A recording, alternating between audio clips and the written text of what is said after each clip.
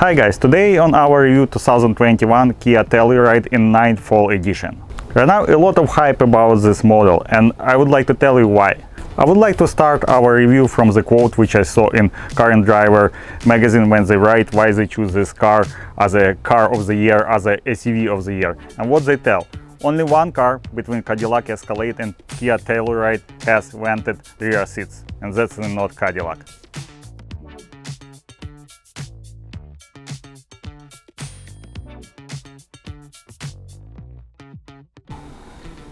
On front of us, not regular Telluride. It's a S6 version, which is top of the line, and also it's included a Nightfall package. Nightfall package included a little bit darker, I would say more black emblem of Kia, black grille with not without chrome, black letters on the hood, black trim on the front bumper, black trim in headlight, 20-inch black gloss wheels, some black chrome molding here, black chrome underneath of windows, black railings, black letters on the back, and of course black emblem. That's everything included in Kia. And you know what's the really nice idea about this Nightfall package? That a lot of customers complain on forums that only one bad thing about Kia Telluride: it's his Kia emblem. If nobody gonna tell you that you're driving Kia, it's gonna be something like Range Rover or anything more fancy. Right now, Kia Telluride start to be crazy popular on the market. One of the best things about Kia Telluride is that Kia provides you much more options compared to other vehicles in the class for less money. And additionally to good value, Kia also looking very good. That's, I believe, why even if you're gonna go to some pretty expensive town in Massachusetts and will ride on some school parking lot or gonna park next to some expensive gym, you will find that a lot of Tellurides right now on the parking lot or next to the school. I believe people don't shame anymore to drive Kia, and they change his Range Rover and Lexus for something, I would say, looking even more cooler, but for less money. Even a lot of my friends never recognized that so many Kia Telluride around. And one of the biggest advertisement for Kia Telluride, which Kia did by itself, it's amber headlight. That's how you can recognize this car in the car stream.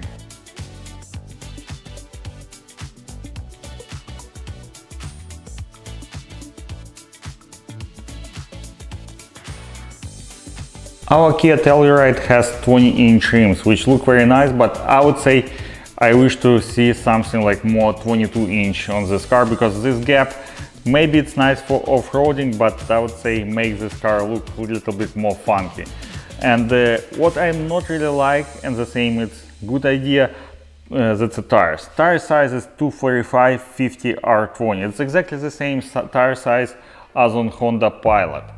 And what I can tell about these tires: first of all, it's really nice tires. It's Michelin Primacy Tour AS, which is all-season tires and one of the best Michelin tires right now on the market. But bad thing about it, it's a profile, because it's pretty low profile tires. And for example, my Dodge Durango has 265/50 R20, which has more beef on a sidewall. And in this case, for example, why I don't really like the Kia Telluride as a family vehicle, because it's nice and soft on hard bumps, but if you're riding somewhere on like very small bumps, I would say it's too rough. And I would suggest, again, you can put over here a little bit bigger tires, for example, like 255/50 R20. Of course, in this case, your speedometer would be not so accurate, but in the same time, you can get more comfort. But also, maybe you're gonna lose some of your handling.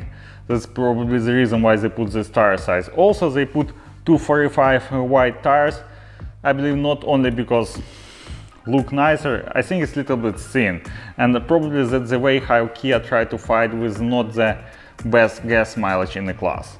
It's really nice that Kia put from manufacturer Michelin tires on it, but I believe not so many owners of Kia would put Michelin tires again, because they really expensive, and to be honest, Kia owners usually never spend so much money on a car, and this means that in the future probably this car would ride worse because this car would use cheaper tire. Okay, what is under the hood of 2021 Kia Telluride? Whatever is for 2020, 2019, it's still the same 3.8 liter engine with 291 horsepower. The engine working together with 8-speed automatic transmission, and by my opinion it's one of the smoothest transmission on the market right now. You can see that Kia has, I would say, more better quality compared to other competitors in this class, even how it looks under the hood. For example, noise insulation, not many vehicles have it. For example, this gas shocks to hold your hood, which is usually in this kind of price range. You have something like stick, well, something like this, right? But Kia is fancy stuff, right? What I can tell about this engine, I would say not really much, because Kia is not so popular on Massachusetts market right now. And problem is because of the rust. Yes, if you check how Kia look under the hood and under the knees, they use very nice coating. You see how accurate everything, all welding spot is covered, everything is painted, but metal in general, at least for now, as I know, it's really horrible. And then if at least you get some cheap salt from New England road, will eat this metal right away. And this is why I would say I'm not gonna hold any Kia on the Hyundai after 10 years in New England. Until 10 years, it's a great car. Okay, what's under the engine cover here? First of all, you see that engine, it's much more, I would say, simple compared to Nissan's engine, where a lot of some wiring and hoses. Hyundai engine looks a little bit more better, but in the same time you see that, for example, on newer generation of Toyota, where I always complain that they cover one of the part of the engine with the intake manifold, it's still the same on Hyundai. Toyota right now looks much better, and for example, to replace spark plugs on this engine would take definitely more than 3 hours. On Toyota right now they reduce this number until 2 hours or maybe even less. But what I can tell you guys, spark plugs you're supposed to change on modern vehicles usually at around 100-120,000 miles. And maybe in New England, again, like it's, I would say, pretty common mileage for 7-10 years old car. I would say, again, like sell your Kia and don't worry about spark plugs. If you're living somewhere on the south, first of all, it would be easier because all these screws would be easy to unscrew compared to Massachusetts, and maybe will make some sense to keep this vehicle for longer period. On Massachusetts, I think the warranty, it's really show real number of the years which can Kia be surviving on Massachusetts road. It's 10 years warranty, 100,000 miles. It's really right to the point to Kia life in Massachusetts. But in general, compared to everything what I saw before on Massachusetts road, Kia and Hyundai, it's very reliable vehicle in mechanic stuff, and usually didn't give you a lot of headache during his normal life cycle, and I would say really good stuff to buy. I would like to show you something under the hood. You see, Kia still used old school thick 5W30 oil. We have a lot of customers right now on the Hondas with 2.4 liter engines, and these engines right now burn oil like a crazy, because Honda on these engines start to switch oil from thicker one 5W30 to thinner one 0W20, and right now engine, yes, has very good gas mileage, but in the same case burns this oil like crazy. But if you're gonna put 5W30, all these Honda's engines still live forever. That's why I would say still use 530 no matter what they're gonna put on his oil cover and tell you in his owner's manual. The Telluride has keyless entry, but I would say I'm not the biggest fan of it. First of all, what's good about it? As soon as you get closer to the car, your mirrors is open, which is nice. But in the same case, I don't like it that you don't have sensors for this car. For $50,000, better to have. You have just a button. Usually I prefer to have a button for closing. In this case, you better understand that you really lock your car. But for opening, I would prefer more sensors. For example, on many other vehicles, you have a button to lock your car on a driver's door or from passenger. On some more expensive model, you have a lock button on rear passenger door. And additional to this, for example, as on my Dodge Durango, button to lock your car with a tailgate, but with Kia Telluride it doesn't work like this. What usually happens? For example, you arrive to home or for example to your apartment. You get out from your seat and then you need to get your stuff after grocery. You open the tailgate, get your stuff, and for example in normal vehicle, for example Dodge Durango, you just press a button and went to your home. But with Kia Telluride you're supposed to come back to your door, press the button, and then everything done.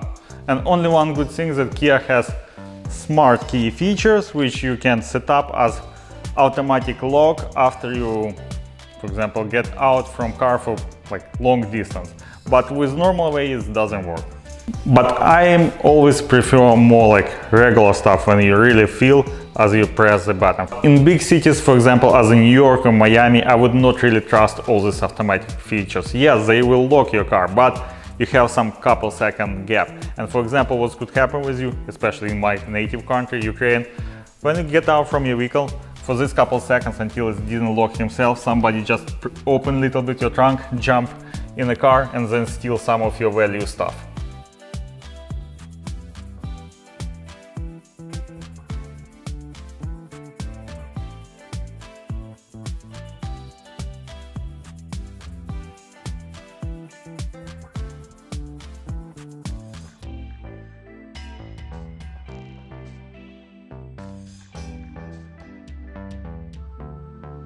The plastic buttons and everything very nice to look.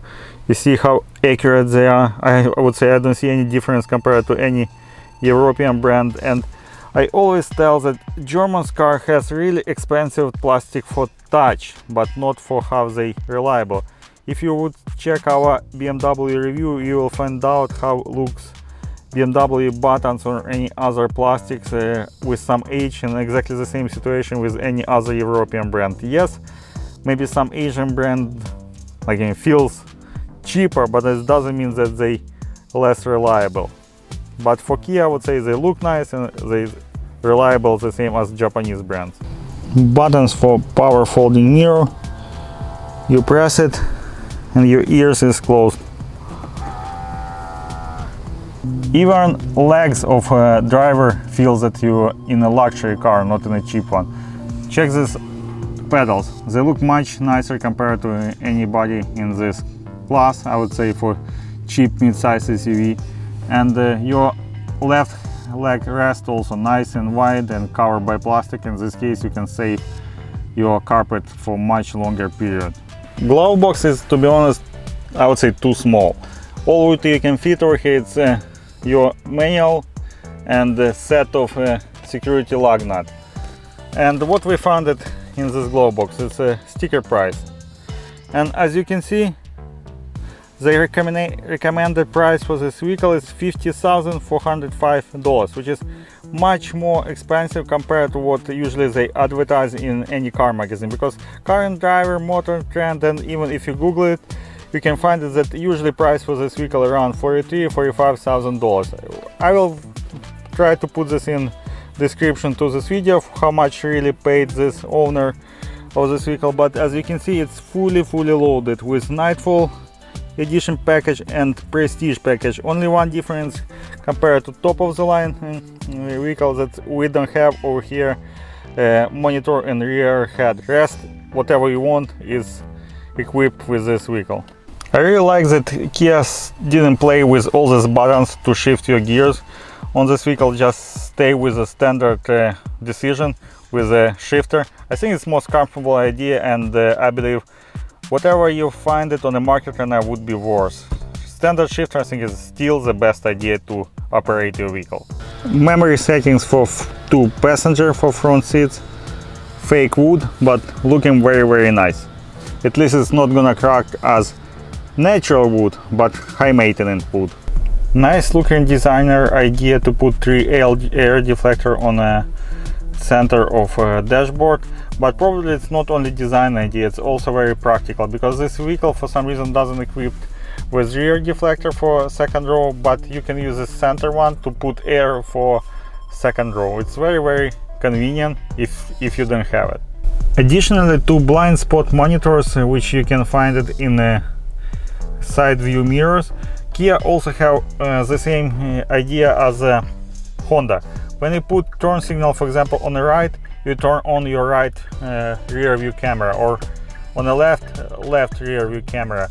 I think it's a very cool idea, especially with the quality of displays and screens for Kia, but I would say maybe because I'm a kind of old generation compared to newer, and I wish if Kia can put this function to center of display, because I believe it's much shorter destination to put your vision from side view mirror to center display than look at the center display behind your steering wheel. I cannot tell anything bad about seats of Kia Telluride. First of all, it's not a leather.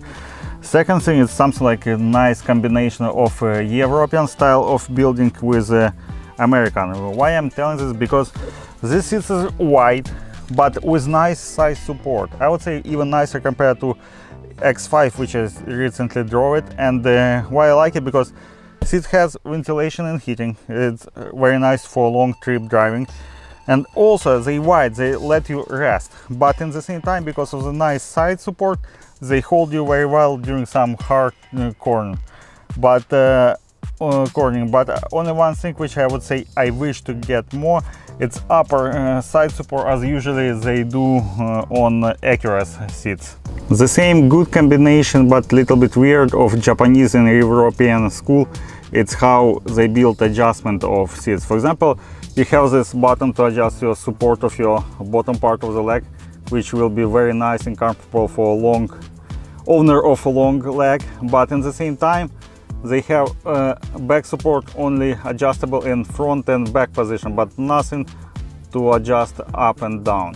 Weird situation with this piece of plastic under the driver's seat. It's already fell off and lose one of the clip.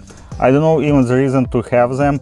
I believe it would be better just to put like whole cover. According to manufacturer specs, Kia Telluride one of the most roomiest SUV on the market in the middle class, but maybe it's not really true, because for example I don't see any difference for my legroom compared to Chevy Traverse, which I recently tested, and definitely Kia Telluride more scenery compared to Traverse. But if believe manufacturer spec, Kia Telluride more for legroom for 3 inches. Kia Telluride has 41.4 inches, Chevy Traverse 38.4. Well, the closest competitor to Kia Telluride is Toyota Highlander, which has 41 inch. But to be honest, I think all the same, but good idea about Telluride and Highlanders, because they can adjust this rear seats very well, like with a big amount of space, and also they have reclining seat, which is even better compared to Mercedes GLS. You can find a lot of review on Kia Telluride when they can tell you that Telluride has amazing system how to fold your second row. Yes, it's true, because what you need is just press one button and this fold. But in the same case, it's working only if you have pretty adult kids who are gonna sit on a third row.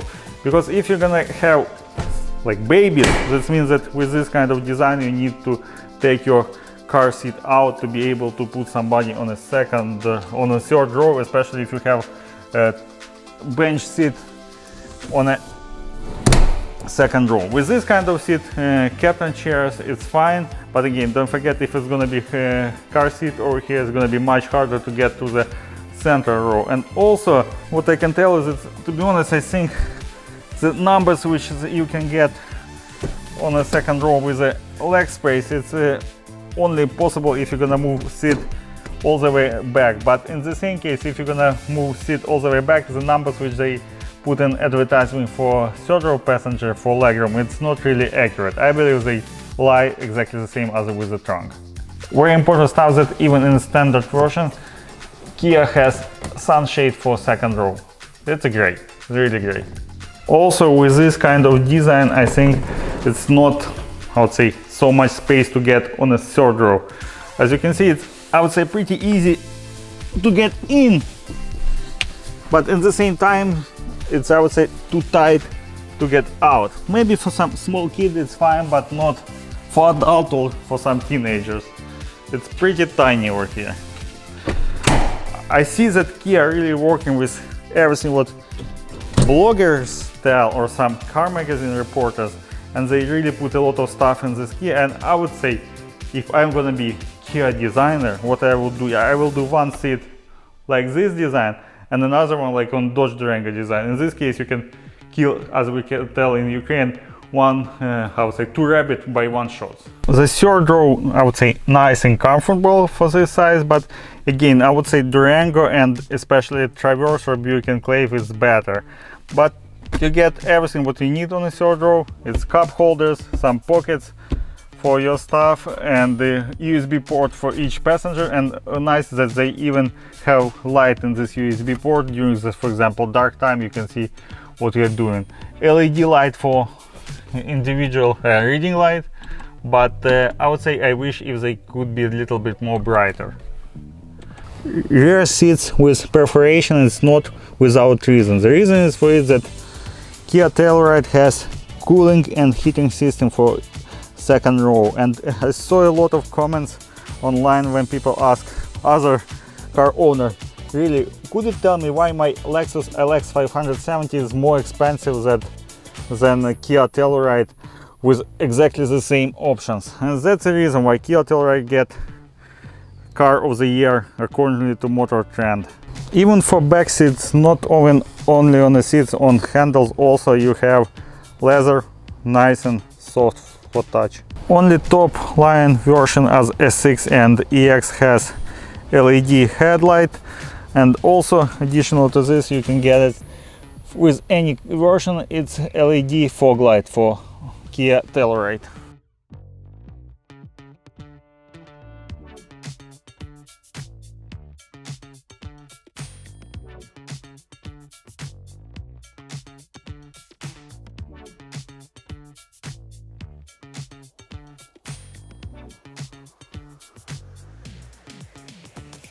Gas mileage may be not the best thing about Kia Telluride, but it's expectable because it's one of the biggest vehicles in this class, plus with the biggest engine, 3.8 liter.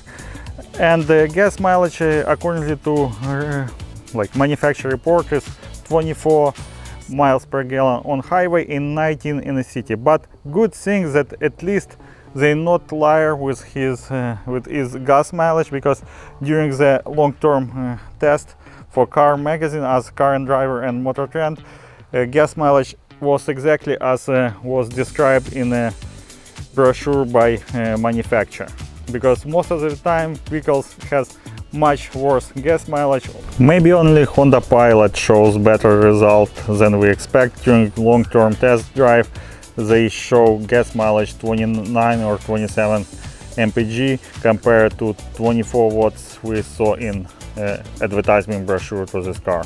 The ground clearance for Kia Telluride is very decent. It's 8-inch, which is much more than enough for modern life with some small off-roading possibility. The towing capacity for Kia Telluride is 5,000 pounds, which is on the better side of competitors, the same as Toyota Highlander and Chevy Traverse, but not so good as we expect from Dodge Durango, but better than Honda Pilot. Honda Pilot has just 3,500, and also for 2021 they received as a standard 7-point connector compared to previous version with 5-point connectors.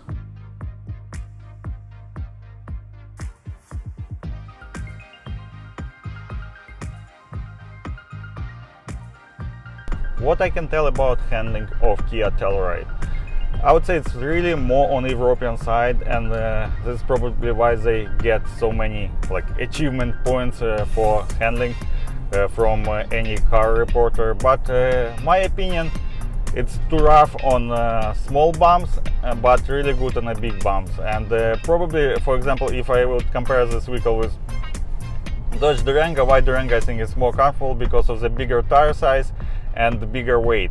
And if you listen Car Magazine reporters, they even tell during one of the tests that when you're driving Durango you feel yourself like you put all bumps back in the asphalt, not, I would say, like reduce them. With Telluride story a little bit different. For example, I drove for a couple of days BMW X5, and previous vehicle of this owner also was X5, and to be honest, I don't feel any difference. It feels like normal European car, and if you like a good handling vehicle, I think Telluride is a nice choice. Also, I would say I would prefer maybe even more Telluride compared to X5 because of the, for me, better seats and better comfort. And this comfort probably because of the bigger wheelbase. Because I always tell to all people who watching our channel that if you like something comfortable, you need to choose something longer one. Because with a long wheelbase, your vehicle can reduce much more bumps on the road.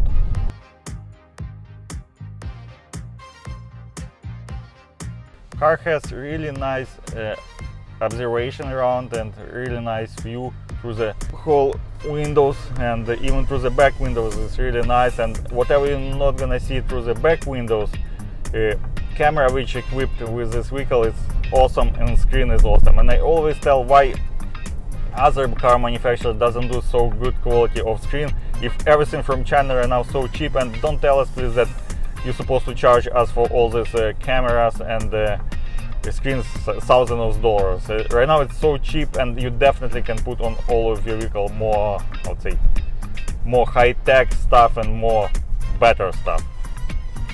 A lot of car magazine reporter tells that Kia right now has one of the best I would say like safety features on the market, and even Tesla maybe not so good because Tesla usually require to keep your steering wheel like in your hands for more often time. With the Kia right now I completely drop my hands and they ask me just to touch the steering wheel slightly once in a while. It's really nice. I never enjoy a vehicle like this. Like definitely, for example, if you compare Kia with a Honda, I think Kia in this case feels better. Right now I completely leave my hands from the steering wheel and car drives fine without any problem. You see in front of us it's gonna be some turn and car is braking. Kia doing the same. We'll see how they will do during this turn. I'm not holding the steering wheel. It's really comfortable. I would say you don't have to even touch it. It's not me, it's Kia. I don't turn this steering wheel. The Kia doing by himself. And I would say it's definitely better than on Honda's vehicle. It was just first asked to hold the steering wheel for a couple minutes. Okay, we need to turn.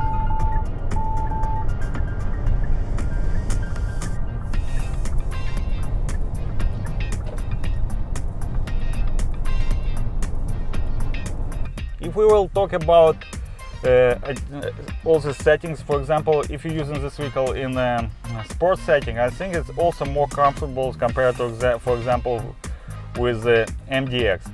Because MDX is really a more aggressive vehicle and maybe some people will like it, but at the same time you really hear the noise from this engine because it's because the vehicle holds the RPM in more higher zone. For Kia it's not so like often and so loud, and during normal driving you don't feel that you're driving in some sports mode, but as soon as you press accelerator it's like fly away. Kia Telluride definitely will not disappoint German cars owners if they're gonna switch it to Kia.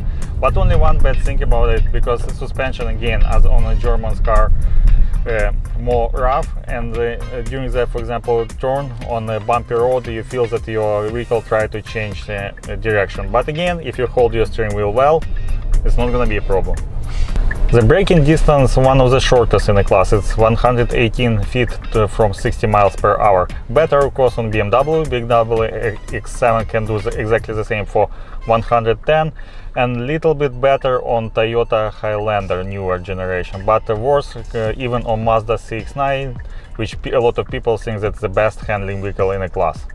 The acceleration dynamic of Kia Telluride is not bad. I would say on a better side of this class. It's 7 seconds to 60 miles per hour. Better only Honda Pilot and Chevy Traverse. Honda Pilot usually show result around 6.3, 6.5, Traverse 6.5, 6.7 to 60 miles per hour.